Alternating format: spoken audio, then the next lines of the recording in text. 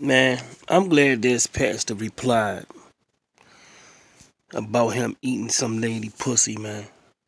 These motherfuckers getting mad at the pastor and shit because he got caught eating some lady pussy on Facebook Live.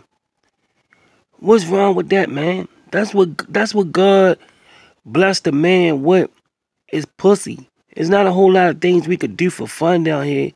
If you can't eat no pussy these days, what the fuck can you do? Now this man, I'm glad he replied like a man. All these motherfuckers out here, all these Lord Nas X, and all these motherfuckers are out there fucking around with trannies and shit. What that nigga name was? Malik Yobas and all these motherfuckers out here, man, getting caught with trannies and shit. Men's with dicks.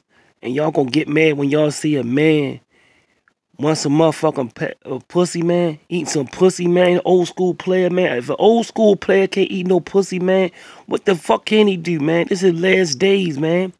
He enjoy a good pussy sandwich down there, a good pussy sandwich now and then, man. Laying a smack down, man. I'm glad he replied like a man. Here come Pastor David, man. Wilson telling y'all to kiss his ass, man, and suck it and suck his dick, man. Go ahead, Pastor. Fake ass not doing a damn thing in the community, holier than thou as church folk. First of all, fuck you. Okay, second of all, you have an issue with me being on a picture with a beautiful black woman. Let me set the record straight. I am a pastor, first of all, that feeds the hungry. I'm a pastor that has a girls, a boys, and a woman's mentoring program. I teach empowerment on a daily basis. Yes, I'm a pastor that likes pussy. Can I say it again? I like pussy. I'm a real man. I'm real about who I am. And remember that God made woman for the man. So you phony, fake ass folk, when you're doing the things that I do in the community, then you got something to say.